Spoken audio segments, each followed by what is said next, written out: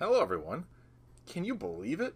We're here to disassemble a perfectly good and working computer. But that's how we learn, and that's how we're going to practice becoming the best IT professional. Let's get started on disassembly. To begin, I'm going to power off the computer.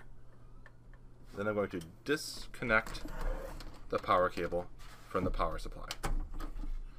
Commonly, we like to depress the power button and hold it down for a little bit longer. That'll get rid of any excess power on the system. On the back of the computer, now we can remove all these video and audio cables, mice, and keyboard. Also, I'll unplug my network cable as well. Network cable, mouse, keyboard. I can remove the audio cable, and then even my video connector. The computer is completely unplugged, and now we're going to lay it on its side, and we're going to get to the internals. So remove the mouse and keyboard to make it easy. When I get the computer on its side, I can remove the screw on the back. You can either do this by hand or use a screwdriver if you need.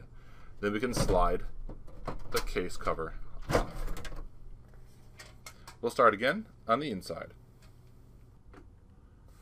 With my case opened up and laying on its side, we get to start with our hard drive. My solid state hard drive is mounted right here. We're going to zoom in on that, and we're going to disassemble. First, what we're going to do is take off the SATA power connector, which is right here. We can safely pull that straight back and disconnect. Then we have the SATA data connector, which I can also pull and disconnect. At this time, I can now unscrew that hard drive, and we can pull it right out of there. I'll take that corresponding screwdriver with the correct bit, and we'll remove these screws that are holding it on.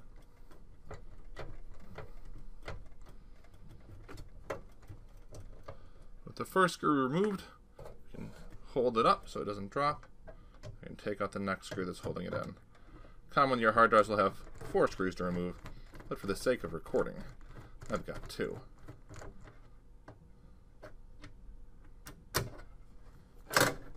Hard drive is out, and the screw is removed.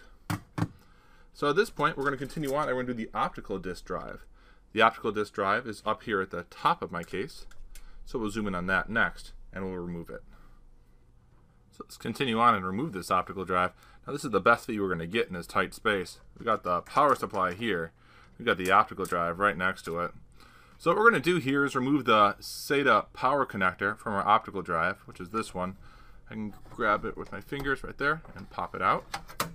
And right behind that, we have the smaller SATA data connector. So I'm going to remove that as well. So just grabbing it and pulling it straight out as well. So the power and the data is now disconnected from this SATA optical disk drive. We've got a couple things to get it out though. Number one is I've got 2 screws, which you can see one here and one here, that we need to remove. So we'll remove those 2 screws. As we're removing these 2 screws, I want you to think about something. The power supply is right behind this optical drive. And we've got this optical drive that was screwed in. Which way is this optical drive going to go to get out of our case? Is it going to go back into the power supply, or are we going to pull this thing out the front? That's the conversation that you got to have when you work on these cases. So for us, screws are out. Optical drive is ready to go nowhere. What we need to do is turn this case so the front is facing up, and we need to pop off the front plastic of our case. Let's do that next. So that optical drive needs to move. It's not going anywhere, it's not going back, and it's not going forward. So what we need to do is pop off the front plastic part of our case.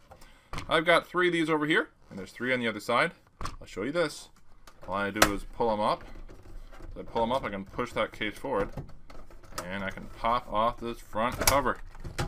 And now, ding, when the thing is popped off, what I can do is take this optical drive, and I'm going to push it from the back. Look at that. It's going to slide right out for me. Optical drive out. Let's continue on and go through more components of disassembly. So let's continue, and we're going to remove the power supply. In order to do this, we need to disconnect it from the motherboard. Up here at the top, you can see I have a 24-pin main power supply connector to my motherboard. It's got that little lever right there. We're going to pull that back and pull this thing straight up off the motherboard. I'll get my hand in there, put my finger on that little lever, and then I'm going to grab it and pull straight up. Got it.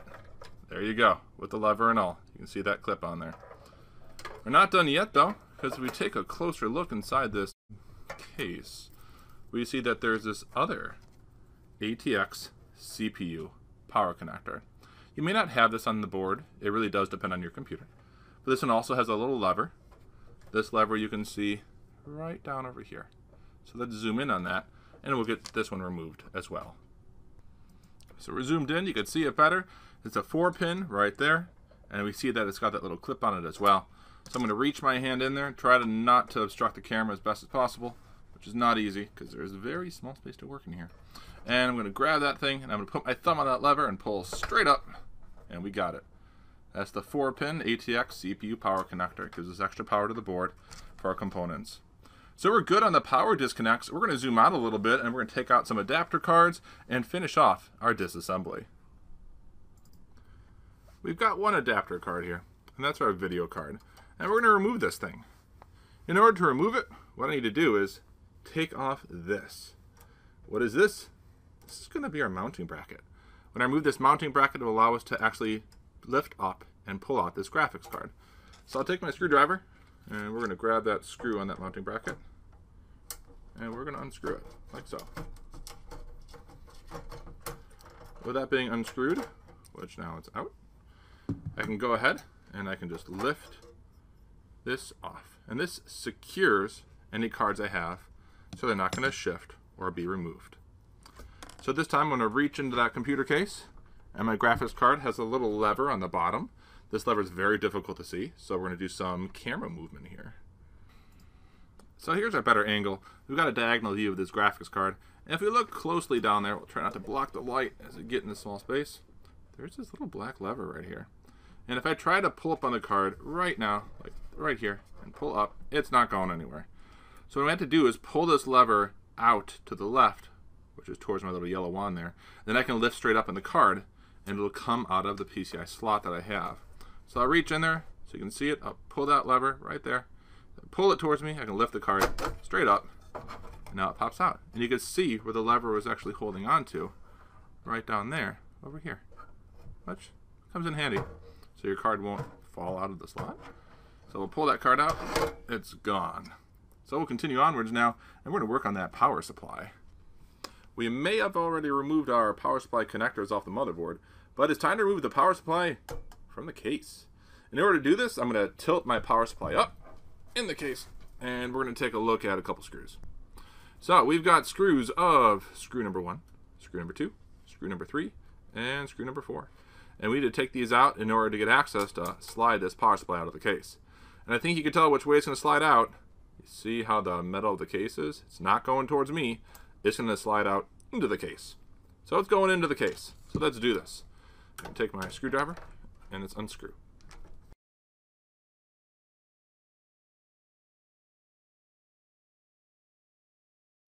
This is that moment where you stop, and you make sure it's not going to fall literally into the case at a vertical angle. My power supply here actually has a lever, and the lever I'll show you in a little bit is down below, and that's keeping the power supply locked in. So even now it's not shifting when there's one screw left. Now that's not going to be common for every single computer case, so keep in mind, for you it might be a good time to hold on to the power supply as you take out your last screw. I can do the same because you've already seen the other ones in video. So the last screw is out, and take a look. My power supply is not moving. It's still locked, and that's because of another angle with the video I'm going to show you. If you look closely, down here at the bottom corner of my power supply, right over here, that's a locking lever. That is preventing my power supply from moving into the case. So what I'm going to have to do is take my hand, I'm going to depress with my thumb on that lever. See how it moves? You push down, and the case is going to be able to allow our power supply to come right out, and there it goes. So we're going to remove the rest of the connectors, and we've got these front panel connectors inside of here. I've got one for audio off the front panel. I've got one for USB. And I've got another one for the front panel power, as well as going to be our power LED, reset switch, even a speaker for BIOS. So all we need to do is just take on these and lightly pull them straight up. And there goes our audio. There goes our USB. And lastly, our front panel connectors for our power button, reset button, speaker, and more. Next, we need to get the memory out, which is going to be our RAM, our random access memory, which are 2 memory chips here. We see them right here and right here. So we're going to zoom in on those. We're going to take a look at how to remove those from our computer case.